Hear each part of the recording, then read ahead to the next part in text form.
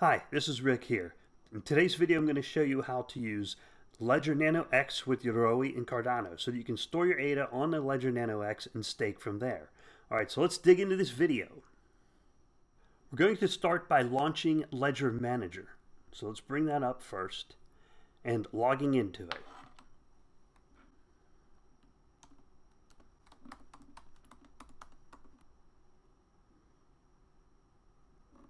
When I first open Ledger Manager, it shows an indicator to plug in the Ledger Nano X, which I'm going to do here.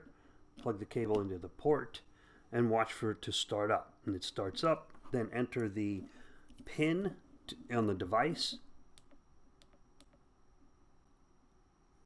Once your pin is entered, it's going to say loading. It's going to connect the ledger, and it will say allow the Ledger Manager on your device. On your device, you'll see this checkmark indicator, if I could show that, and it says allow the Ledger Manager on the device. Okay, so to do that, press both buttons.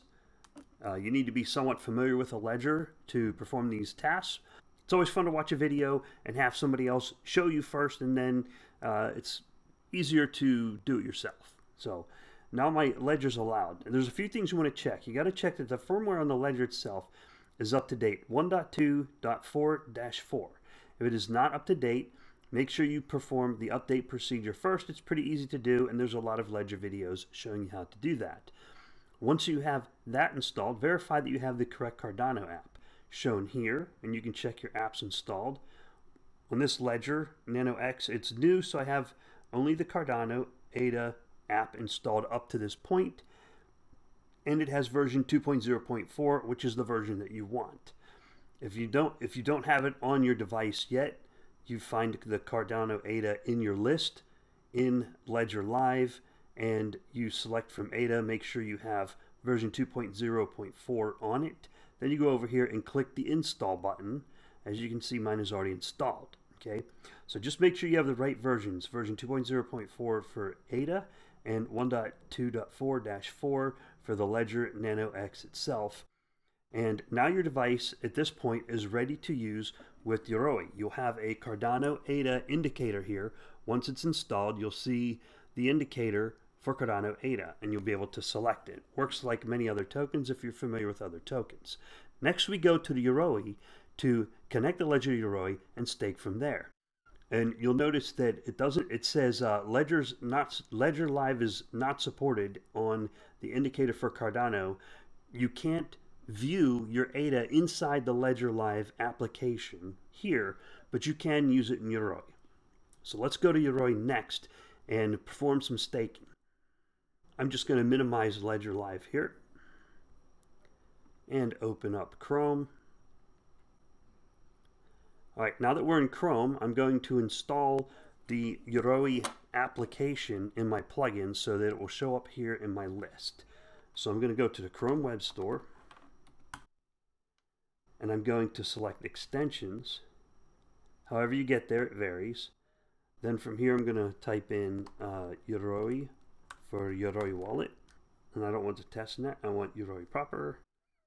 And here's the extension Yoroi by Yoroi Wallet, a simple, secure, and fast Cardano ADA wallet. Add to Chrome. Add extension.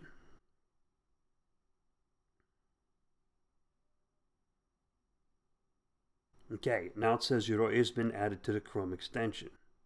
And you see it's no longer in this list, so I'm going to select the settings puzzle piece, and I'm going to pin Yoroi so that it always shows up here in a list. And now I'm going to select Yoroi to go into it. So I've adjusted my screen so I can show you what happens on the Yoroi wallet screen and also show you what happens on the ledger itself. So when you first install Yoroi, you'll see select your language, continue. You get the terms of agreement here. Make sure you read that thoroughly. There's a lot. Agree, continue. Now I'm going to do a simple setup and choose. Then for allowing payment URLs, I'm going to skip that. And that's fine. Hit confirm. Now what do I want to do? I want to connect a hardware wallet. So I hit the Ledger Trezor indicator here, pick a currency Cardano, and I always find that curious because there will be other assets in the Yoroi wallet in the future. So I'm going to select Cardano And I'm doing a ledger, so I select ledger. And we need a Shelly Arrow wallet to stake from. And it gives you the prerequisites here. It tells you what to do to set up. Make sure you got the Cardano app, which we did on the Ledger Live. The app must remain open on the Ledger device, and your computer must remain connected to the internet throughout the entire process. The Ledger device must remain connected to your computer throughout the process. And it is. My Ledger's still connected. I'm not logged into it, but I have the Cardano app on the screen.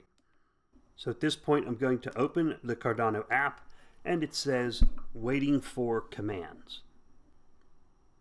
That's very hard to read, but you can see it there, waiting for commands.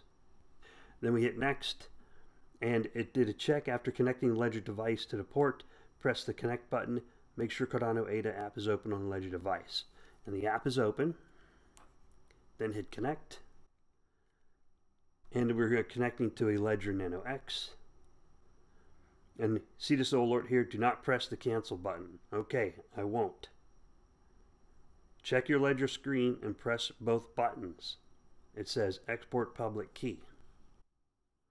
And you can see here, let me see if you can get that. No, it's really hard to see. Export public key. It matches what it says on the screen. So you'll see that on your Ledger. It's hard to see on my screen. So I hit both buttons. So step 3 there is complete. Then I get a check mark that says confirm export of public key. So I hit both buttons again. That's fine. Then I confirm export of public key, and that connects the device. And you give it a name.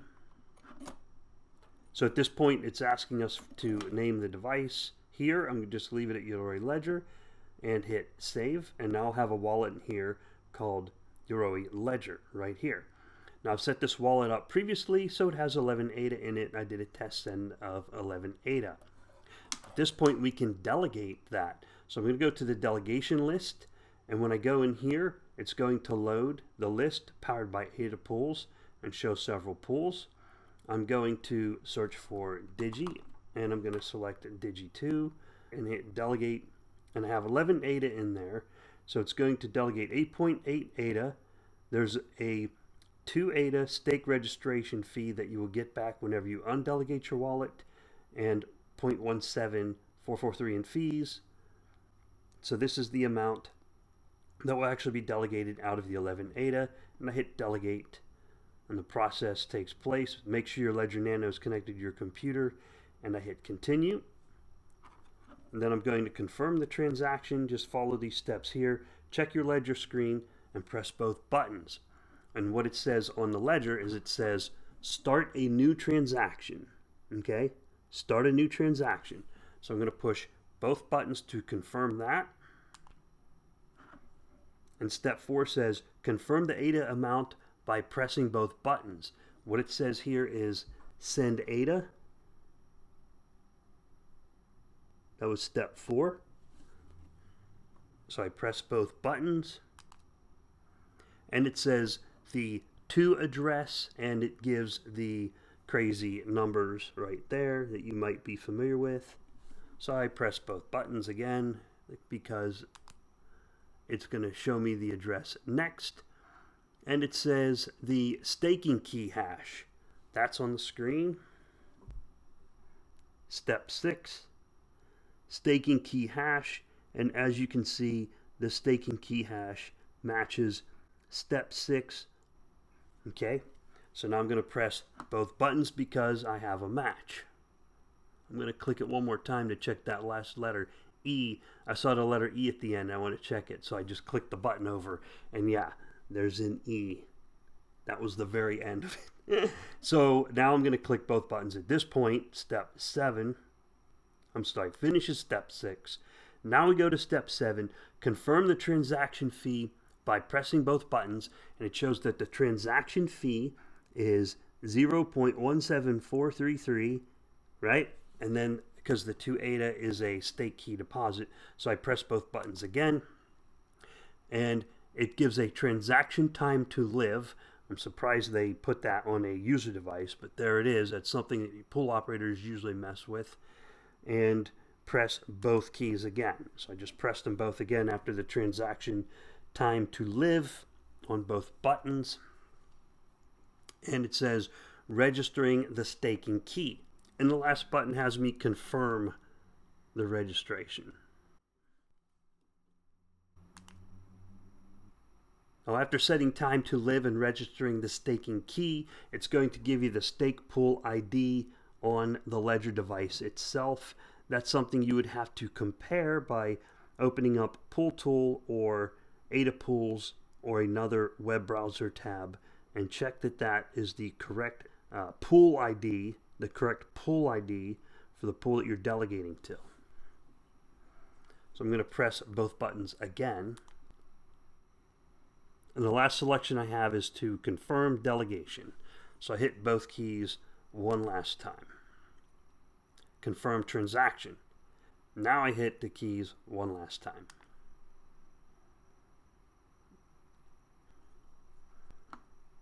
Successfully delegated. There, that was the steps. So it was about 12 steps to get there all the way through the process.